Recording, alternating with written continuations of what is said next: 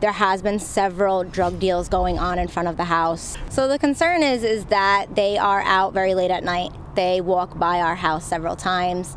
They're seen looking in, in the yards. They're looking at the cars.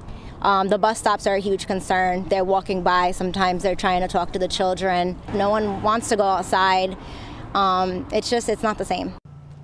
That's a neighbor who lives near the Nilo Hotel in Warwick, the Pontiac Village section. Now comes word we're taping Friday of a death at that hotel in Warwick. It's completely been leased out for use as a homeless shelter, whether neighbors like it or not. Warwick Mayor Frank Picozzi joins me. He told me earlier he wishes he knew about this ahead of time. Mayor, do you know anything about this report of a death at the hotel? It may be routine or it may be something else. Do you know any late information on that?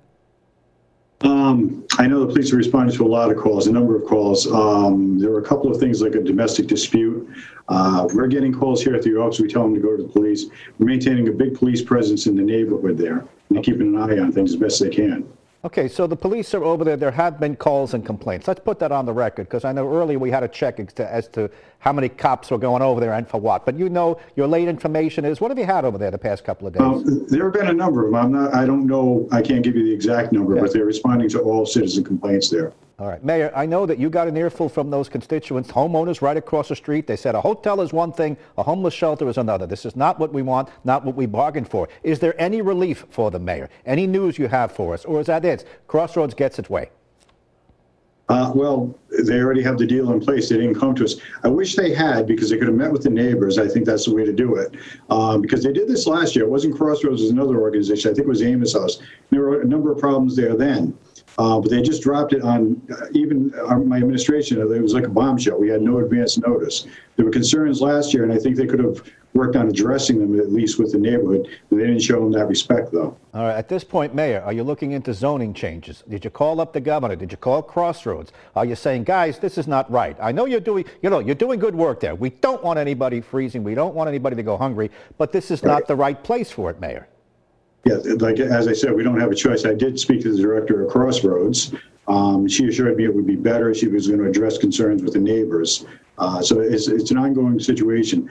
It's not the place I would have put them. It's right in the middle of a neighborhood. I would have looked for another place. But as I said, we don't have any choice. It's a signed contract. We have zoning ordinances to say you can't stay for more than 30 days, but they could get around that by just simply shifting the rooms around. So that's it. There's no relief. The guy runs a hotel, and if he wants to lease it out to a homeless shelter, that's it. You got to live with it. Can you imagine across the street a small little Cape or what have you, and somebody's looking to put that up for sale, and the person comes and says, what are you asking for a house? By the way, what's that over there? Oh, that's a homeless shelter. You could see how damages are being done here.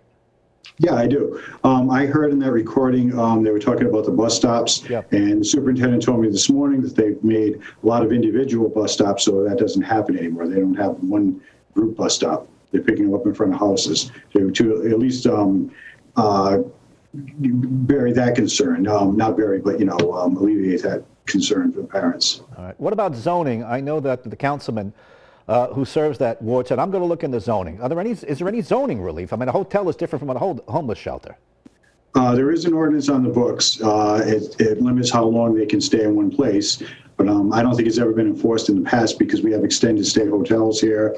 I know there are programs over at Motel 6. The solicitor's looking at it, but as I said, you can easily get around that ordinance by just changing the rooms after 30 days. Okay, let me play this quick clip from Karen Santilli. She's the woman who runs Crossroads, and I think she aggravated people even more in trying to make her point. Let's play that, then you respond, Mayor. People have the right to be safe and to have a safe place to shelter until we can get them housed. And we're going to do everything we can to keep the environment safe. We have shelters all around the state where there are neighborhoods. I don't understand. I think it's fear and ignorance. Mayor, take it. Fear and ignorance? I agree with a lot of what we said. We do have to house them, but it's not fear and ignorance. These people went through this last year.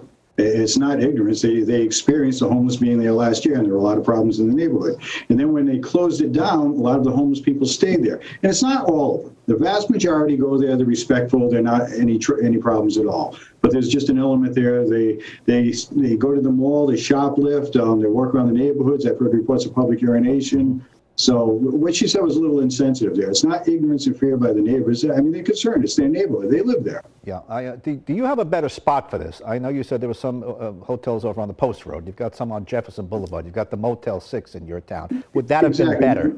It's more isolated. I'm not sure what the availability was. I'm not sure what the deal was. I don't fault Nilo. It's a business move. They have full occupancy in the off season. So, you know, as a businessman, you have to respect that. The state's funding it, and Crossroads, as I said, Crossroads should have went to the neighborhood, should have came to me for at least, and talked to the neighbors, and maybe they could have, you know, constructed staff to alleviate the problems, curfews or whatever. So now we're just kind of stuck with the fallout. All right, Mayor, is this story over as far as you're concerned? There's nothing that can be done. They're there. You're going to have to live with it. Or is your solicitor have a case open? Is there more to come? Or let's say period or ... What is it?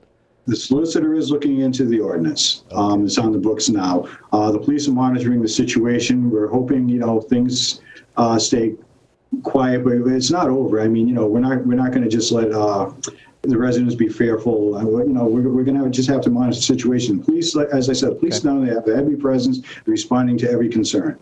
So we're just going to watch it right now. Mayor Frank Picozzi, you're good to come on. Thanks very much. And Merry Christmas to you. Merry Christmas, Chief.